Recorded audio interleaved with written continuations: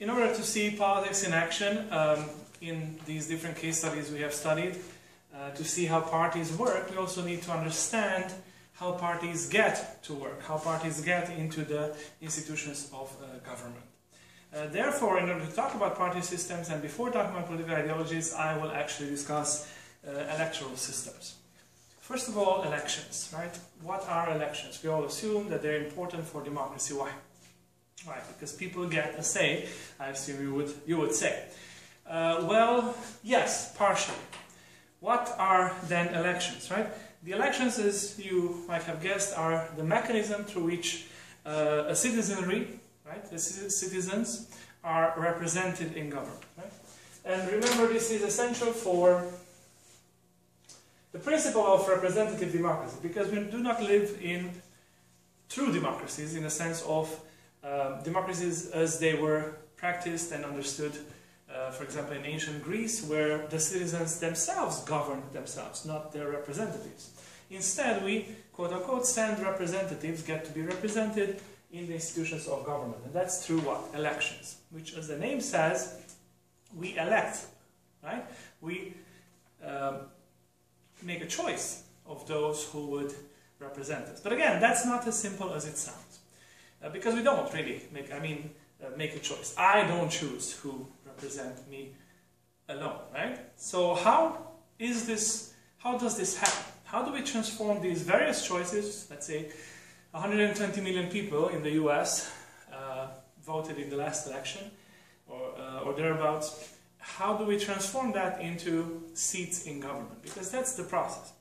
Well, the method through which the votes are transformed into positions in government, right? The algorithm which transforms a number of votes into a number of seats, that's what we call an electoral system. Right? So elections being the mechanism of representation of citizens in government, the electoral system is how the votes are transformed into seats in government. And this is crucial, because you see, it goes to the heart of democracy. How do you transform this, right, into this? Right? What's the mechanism? And the algorithm here changes this, and this is supposed to represent the will of the people, right? Of course it doesn't, right? Of course it represents the result of this mechanism of transforming the various votes, those who vote, by the way, right, into a number of people. So you see, parties are crucial. Parties are crucial for any government and for a democratic government, because they are the mechanisms that channel the various opinions, or even form them, right? Because parties are opinion shapers as much they're opinion transmitters. We have this, again, idealized view that, well, you know, they take the opinions from the population and take them to the government. Obviously, that's not the case, because you, yourself, your opinions are shaped by the parties. You would say, well, I am this, I am that, I believe this. Well, how do you know that? Right? The parties also, as we discussed, have this role of creating options. Right? They don't just, you know, go around and ask, well, what options are there, and then let's just choose one. Right? The parties are actually the ones who choose to shape these options. But how many parties there are? How many choices there are? Well, that is in many ways decided by the electoral system. Other factors also play a role, but the electoral system is crucial. And remember, parties, the meaning of parties is the very goal of parties, the purpose is to get into government. If you don't get into government, if you don't take power, then you will not be able to accomplish your mission, which is what? To govern. To govern. To change the direction in which the society goes, to shape it. Right? And that's the point of parties, right? The parties are formed to move from here to the government, right? To move certain principles, to move certain ideas. And then, according to these ideas, to occupy enough seats in the government so that they can decide over the society, right? That's the principle. So electoral systems are essential. And when we talk about electoral systems, how we transform the votes into seats into government, and remember, these seats can be in the legislature, they can be in the executive, depending on the political system, as you saw. This is why I asked you, which institution is elected in which political system? As you saw, in parliamentary systems, it's only the parliament that is elected. In presidential or semi-presidential systems, it is both the parliament and the executive. So here we are talking about electoral systems, and when we talk about electoral systems, we need to take into consideration a few aspects, right? First of all, district. So electoral systems, we have to talk about district, meaning what is the area, right? What is the constituency, right? That specific representative actually represents. And that district can be a small part of the entire state, can be a large part of the entire state, or can be the entire state. These are all districts, right? District simply means, an actual district simply means the area, meaning the population. That's what it means. It's not the physical area, but it's the population. That gets to vote to send this representative to whatever institution he goes as elected. So that's one issue, district. District size, district shape, district from which the election actually happens. Then we have seats. How many seats come from one district? Right? In the US, for the House, we have small districts and one seat from each district. But, you know, that's one example. In France, for the presidential elections, the district is the entire country, the entire state, the entire France. That's one district. How many seats? One, right? One president.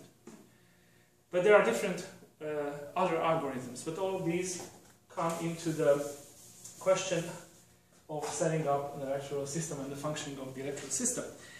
And then the question is for which branch, so for which institution does this election happen? But district and seats is a crucial aspect. So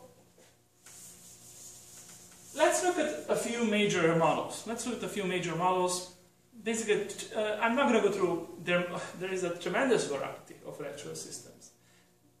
And actually the one that is used in the US is not necessarily common. But I'm going to give you the two major options, and there are a few that kind of fall in between, that diversify this, just to understand the logic of the various electoral systems. And we will talk about downsides and upsides a little bit. So the first one, obviously, let's start with this one, because you know it, is the winner-take-all system, majoritarian system, majority system. Well, let's not call it that way, just winner-take-all system, which is actually the SMD FPP system that you know and is practiced in the US. SMD FPP stands for Single Member District First Past the Post. Yeah? That's the system used in the US. Right? So this is a winner-take-all system. Why is it called SMD FPP? Because single member district, which means what? That from each district only one member goes into the institution that is elected. So only one seat, right? So in single member district, you have a district and it sends what? It elects one seat, a single member district. First past the post tells you how that individual can win, how a candidate can win that seat. So what's the system? It's very simple, right? You know it. On the ballot box, on the ballot paper, you have different individuals, Jim, Bob, Michael, Carl, and Frederick, right? And each of them represents a different party. A, B, C, D, E, right? So how does the voting go? You vote for one individual, and at the end of when the votes are tallied, when the votes are collected, who wins the seat? Well, here's the important part, and I want you to pay attention to this. The one who wins the plurality of the votes. Not the majority, but the plurality. And this is why it's called first past the post. It's like a race. Whoever gets first across the line wins, right? just because he got a little bit further than the one next to him. Just even if it's 1/4 of an inch, it's still the winner, right? Well, that's a problem, and we'll see why. But let's just look then. So Jim from party A got 35%. Bill from party B got 30%. Let's just use 4 parties. Michael from party C got 25%, and Carl from party B got 15%. And there are other votes, let's say. But let's just stick with this for now. Let's just make sure that I have the math right. 10%. Okay, good. And that's 100%. So, who wins the vote? Well, clearly it's going to be Jim for party A, who will win this seat, right, with 35%. And that's the system. That's the system. It's single member district, first past the post. The one who gets a little bit more than the next one wins the vote. So you're saying, yeah, well, it's obvious, right? This is the one I know. But let's just clarify here. Plurality means most. Means more than anyone else. Even if it's just with one vote. Majority, however, is something else. Majority means 50% plus one vote. So, if the system would be based on majority, whoever wins the district would have to get half the votes plus one. One vote. Not plus 1%, plus one vote. Right? And that would give him more than everyone else together. Because everyone else together will have 49% plus something, something. Right? So majority means that you get that most people in the district, that the majority, not the most, the majority of the people in the district, more than half, right? That's the majority, want you. Well, what's the case here? Do more than half of the people want the Jim for party A? No, only 1/3. And yet, he gets elected. Okay, but what happens to the other 65%? Which is the majority of the district. Which is the large proportion of the people in the district who don't want Jim from party A. What happens to them? And this is where we get to the problems of this electoral system. But let me first show it to you in a different way. Let's say that in the country you have 10 districts. It's a tiny country. I hope this is the 1, 2, 3, 4, 5, 6, 7, 8, 9, 10. 10 districts. And let's say that from each district, you have this electoral system, which means that the parliament, this is single member district, first past the post, 10 districts. How many seats in the parliament? Single member district, 10 districts, obviously 10 seats in the parliament. Right? 1, 2, 3, 4, 5, 6, 7, 8, 9, 10. Yeah, it's a tiny country, tiny parliament. There are such parliaments actually. So, single member district, first past the post. Now let's assume that the same result happens in the same in every single district. So party A gets 35% here, and throughout, right? Party B 30, and so on. Okay, so overall, how many votes will party A receive overall? Since it got 35% in each of the districts, obviously it will have nationally 35% of the vote. So 35% of the vote of the entire country went to party A because it won 35% in each of the single districts. Good. Now, how many seats does A win? Right? Well, does party A win here? Yes. Yes, yes, yes, yes, yes, yes, and so on and so on and so on. How many seats? 10 seats, which is what? 100%.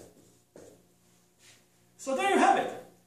35% of the population, 100% of the seats. So a party that represents only 1/3 of the people gets all the seats. And that's the essence of the system, in many ways. Right? That is the essence of the system. In a single member district, first past the post, a winner-take-all situation, what happens is that majorities are exaggerated. That there is no proportionality between the percentage of votes and the percentage of seats. But this proportion is inflated, is blown up. And when we look at the UK and some election results there, we'll see how this happens, right? And what happens to these votes? So in this district, right, we had Party A getting 35%, 65% of the people, right? 65% of the people. What happens to their vote? It's wasted. So part of the negatives of this electoral system is there are artificial majorities in the parliament. It creates artificial majorities. Artificial because they do not reflect the majority in the population, but it's because of the electoral system that a smaller percentage here is transformed into a larger percentage here. This is why I said electoral systems are crucial. So artificial majorities, what's another downside of the system? Wasted votes, because these votes are wasted. All these votes mean nothing, because there's only one winner in each district. There's only one winner in each district. Right? Which means that all the rest, pointless. They don't get represented. Those people in the district, they're not represented. The other ones, they're the losers.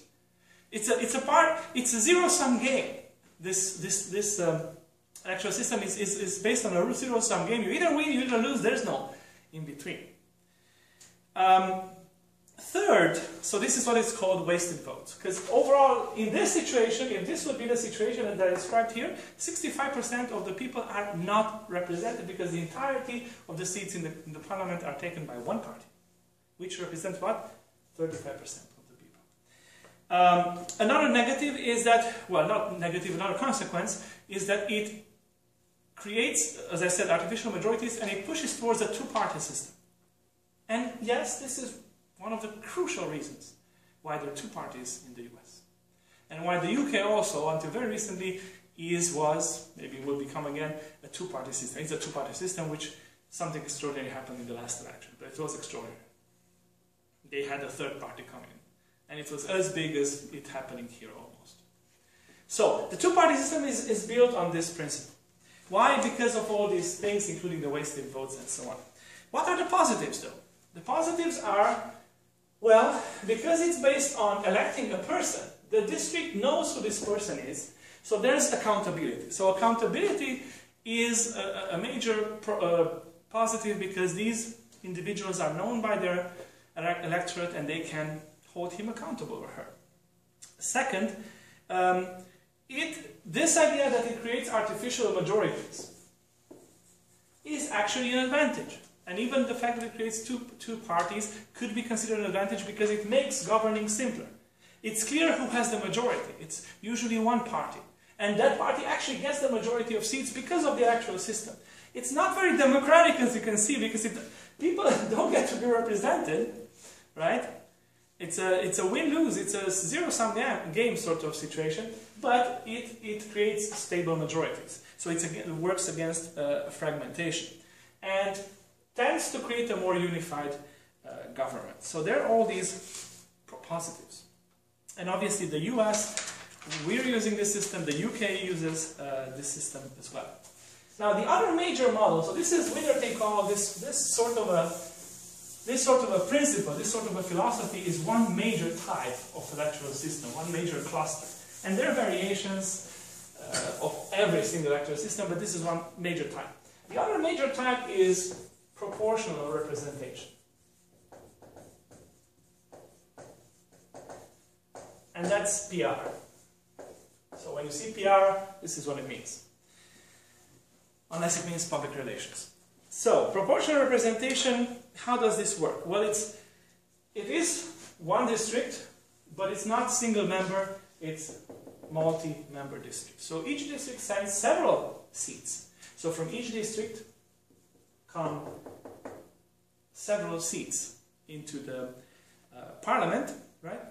And the major principle is that the percentage of votes equals the percentage of seats. This is why it's called proportional.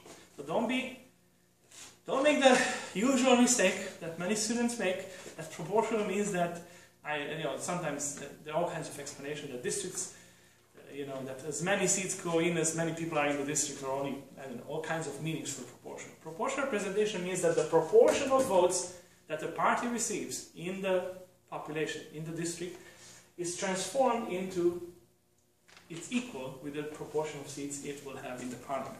So let's look at our example. So this is the principle, right? So look at our example, right?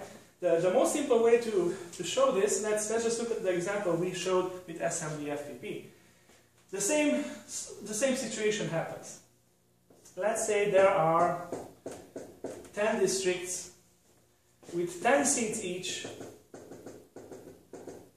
1, 2, 3, 4, 5, 6, 7, 8, 9. One more. 10 districts with 10 seats each. It's a larger country, right? Here's the parliament. So from district 1 go 10 seats. From district 2, 10 seats. Total is what? 100 seats, right? But let's say it's the same country basically, same parties and so on. So let's say the results are the same as we explained before. So party A gets 35%, party B gets 30%. Let's just write it here. So remember, it was party A 35, party B 30, party C 25. What was it? Party D 10, right? Okay. Right? So this is the result of the elections in every single district. Now remember that in SMD-FPP it meant that A won all the seats. Now what will it mean in here? So how does PR work in one district? So let's say this is district 1 and there are 1, 2, 3, 4, 5, 6, 7, 8, 9, 10 seats that it produces. Now when you go to vote, this is how it works. When you go to vote, here's the voting, the ballot. On the ballot, when you go to vote, you will have not individuals, but you'll have party lists. And each party will list its candidates. Party A, Party B, Party C, Party D, Party E, whatever. So A, B, C, D. So instead of electing one person, because why do parties present lists of candidates? Because there's not just one person coming out of this district, but there are 10 seats. So they try to occupy all the 10 seats. So they propose to you 10 candidates for these 10 seats. Candidates that are ordered by the party, so the order is fixed. So who do you vote for? You're going to vote for a party, not for an individual, in the pure PR.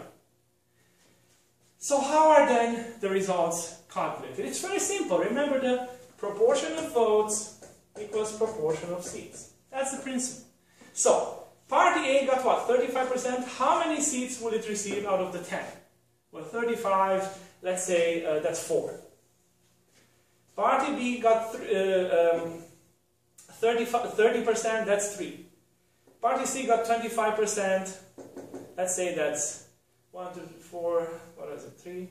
Yeah, that's 2. And party D got 10% and that's 1, right? 35%, let's say, will translate into 4 of the 10 seats, which is 40% of the seats, right? Party B will transform 30% of the seats, the votes into what? 3 of the 10 seats, right? Party C, 25% of the vote into, let's say, 2 of the seats, and D, 1, right? There's a margin and whatever. I'm just trying to give you the sense of it. The point is that the percentage that each party gets here, it will be reflected into the percentage of seats from that district. Nationally, what will it mean? If in all the districts, these are the results, what percentage of the seats in the parliament will party A receive? If the same principle applies, if the same results happen in each of these districts. In every ward throughout the country, in the 10 districts, these are the results. What will be the percentage of the seats? Well, obviously, party A will have 35% of the seats, party B will have 30% of the seats, party C will have 25%, party D will have 10% of the seats, right? So this is the same country as we studied before, the one with the SMD-FPP, but suddenly, in that situation, A had all the seats, and here's the parliament. It's divided between 4 parties. Well, one having 35%, one having 30%, one having 25%, one having 10%. Same country, same results, different parliament. Democracy? Well, you see, this reflects the will of the people.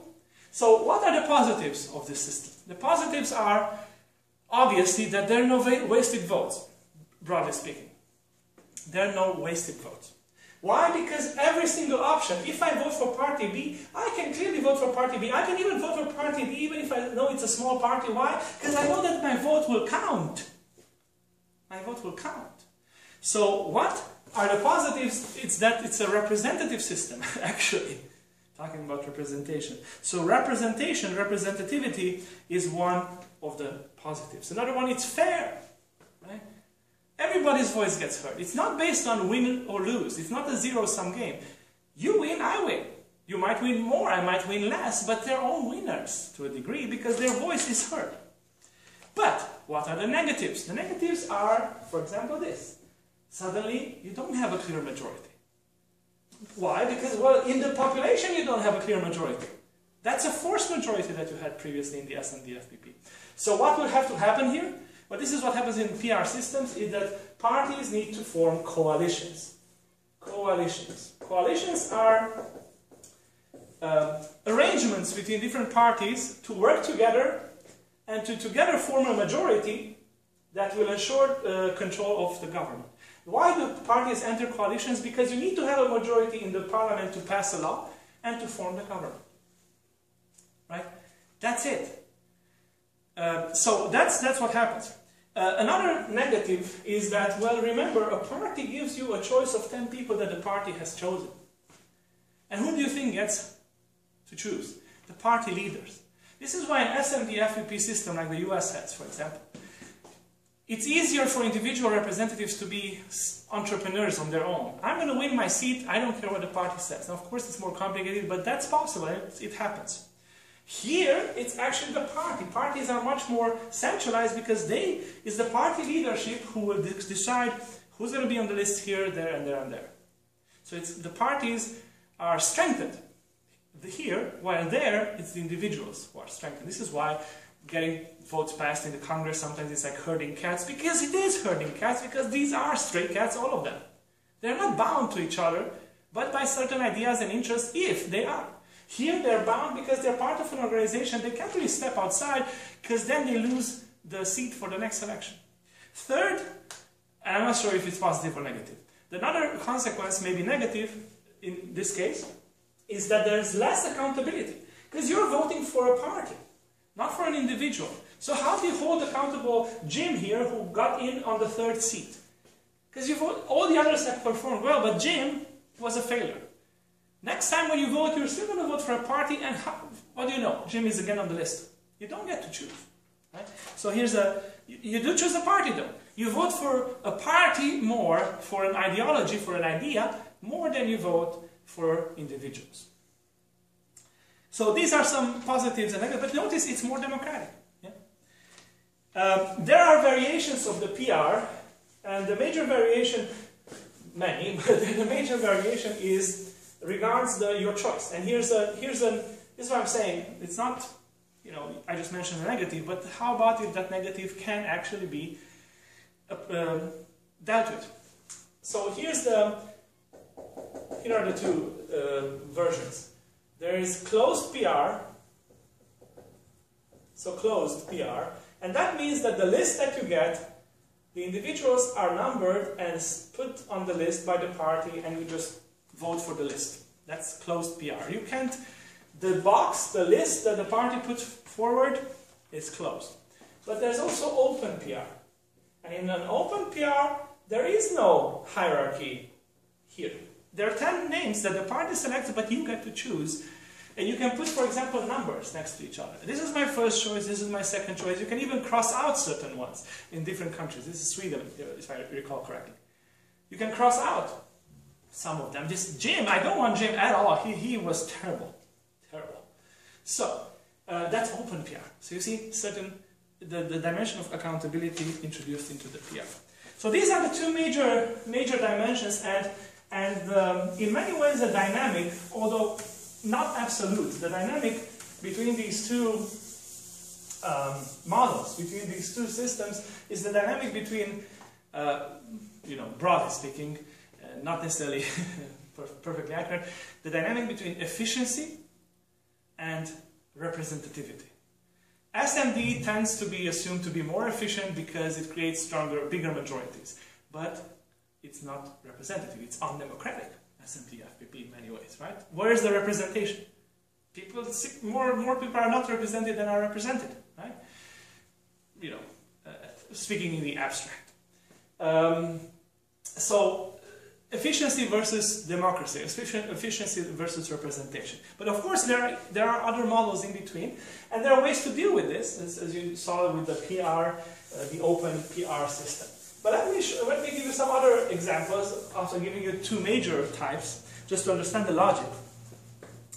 And let me give you an example that is right in between the two, and combines the positives and the negative of both. Before that, let me also mention something I omitted to tell you, is that in the PR system, in the proportional representation system, in order to avoid having too much of a fragmentation, say a country is very diverse, ideologically, culturally, whatever, so you would have regionally, you would have many groups, many opinions, many possibilities, and many parties getting into the parliament. It's going to be so fragmented that you will have, for example, this party that receives 1% and still gets into the parliament with 1 seat. So you see, it becomes very hard to form a coalition with so many parties, some of them tiny. Yeah. So most PR systems, actually all PR systems at this point, as far as I know, and I'm sure there might be some who don't. To whom this doesn't apply, but most PR systems today use the threshold. And the threshold is a minimum percentage that the party needs to obtain in a PR election to get into the parliament. So 5% is a typical threshold. So in PR systems, usually you will see threshold 5%, which means that all the parties will get into the parliament according to the votes they have received, 35%, 25%, whatever. But if you get less than 5%, you don't get into the parliament. So it avoids intense fragmentation. It avoids extreme fragmentation. Let's then discuss briefly about a system that is in between the PR and the SMD-FPP. That's MMPR. And again, always pay attention to the names, right? What's MMPR? Mixed member proportional representation. Mixed member proportional representation. So first of all, you notice that there is a proportional dimension here. And then notice that it's mixed member, which tells you that it's more than one member. But what kind of member? Mixed. What could that mean? Well, it's actually a mix between SMD and PR. So this is a system applied, for example, in Germany, so we will look at that briefly next week. But briefly put, when the voter goes to vote in an MMPR, you actually have 2 votes, not 1. So you have a vote that is SMD-FPP, which means that you vote in a district that sends 1 seat, and you have another vote, which is PR, which is for party lists. So you have 2 votes, which sends, let's say, 10 seats. Well, how does this work? Right? So you vote 2. Here you vote for an individual, Bob, and here you vote for a party, C. By the way, Bob can be from party A, and you can vote for one party here and for another party here. Here you vote for an individual, right? Now notice immediately that the logic is pretty clear, right? The logic is, let's combine the value, let's combine what is good in one system and what is good in the other one. But how does it work? Because notice, it means that you're part of 2 different districts. What? So, it works this way. In Germany, for example, one of your districts, right, is a tiny district that is an SMD-FPP. Right? Your other district, the PR district, is larger one. It's formed of several SMD-FPP districts, and that's the Land in Germany, like, you know, a region. Right? And their region sends 10 members. So when you vote in the region, with all the other people in the region, all of them will vote for parties and will send 10 from that region. And then you have your own district which sends 1, and there's another district that sends 1 as SMD, and another district that sends 1, and so on and so on. To show you differently, the same principle, let's say this is Germany. And and here's the parliament, the lower house, the Bundestag. So in the parliament, half of the seats will come from SND FDP, and half of the seats will come from PR. Now, the German parliament, I don't recall exactly, let's say it's, well, it is actually 360 members, let's say it's 360. Which means that 180 will come from SND FDP and 180 will come from PR. Which means that how many SND FDP districts will be? This is single member district, first past the post, right? Single member, each district sends one member, so you will have what? 180 districts. So the country is divided in 180 districts. Okay? But the country is also divided into states. Not states, sorry, provinces, regions in Germany land. And these here will come from the state lists, so to speak. Right? So let's say 10 from here, and I don't know. Let's say there are 18 Länder, it's not 18, but let's say it's 18 and each of them sends 10, right? And that will produce this part. The point is, you get to choose an individual. You also get to choose a party. You get to vote for an ideology, but you also get to vote for Michael here, or whatever his name was, because he's really, really good, right? Even if he's from a different party. Right? And there is a threshold usually here too, so that you avoid very tiny parties, and the threshold in Germany is 3 SND seats. A party needs to win 3 seats in the SND vote, or 5% in the PR vote nationally to get it. So why is this as MMPR? Because overall, the votes are balanced out for proportionality. Overall, the proportional principle will be effective. Overall, the vote received by parties in the PR part of the vote will determine their percentage here. Right? But half of the seats come from tiny single-member districts, half of the seats come from larger multi-member PR districts. And why? So you see, why is this positive? Because you can get to vote the very able guy you know, but you also get to vote for a party. And this combines it because it is representative, there are no wasted votes, it is accountable, right? It creates a proportional thing overall, which means that there are no, you know, it's democratic, it's representative, and so on. And very briefly, 2 other models that somewhat are variations of the models we have seen, but you see how MMPR is sort of right in between the two, and it's very popular because it combines efficiency with, you know, representation. SND 2-ballot or SND majoritarian, right? Majoritarian. So as you see, this is a variation on the single-member district. Right? So it's each district sends one person, but it's a 2-ballot. What do you mean 2-ballot? And what do you mean majority? It's very simple. In order to win that seat, right, a single member, so there's only one seat coming out, right, from each district. So, but in order to win this seat, it's not enough to get a plurality of votes, as in SND FDP, where you just have to get most votes. You have to get 50% plus 1. Well, how does this happen? Well, most of the times it doesn't happen. Because there's so many opinions. However, this is why it's called 2-ballot. Because most of the time it doesn't happen. After the first vote, the 2 candidates who obtained the most votes, so remember, candidate Jim from A got 35%, candidate Bill from B, let's say, got 30%, and then 25, 10, whatever. But the ones who get the 2 most votes, like the first 2 coming out in this race, move on to a second round, second ballot, usually 2 weeks later. And in the second round, it's only them 2 that you get to vote. So first everybody participates in the first round, and the 2 who come up in top move on to a second round, and here, obviously one of them will get the majority. Because you divide the pie into 2, one of them will get more than the other.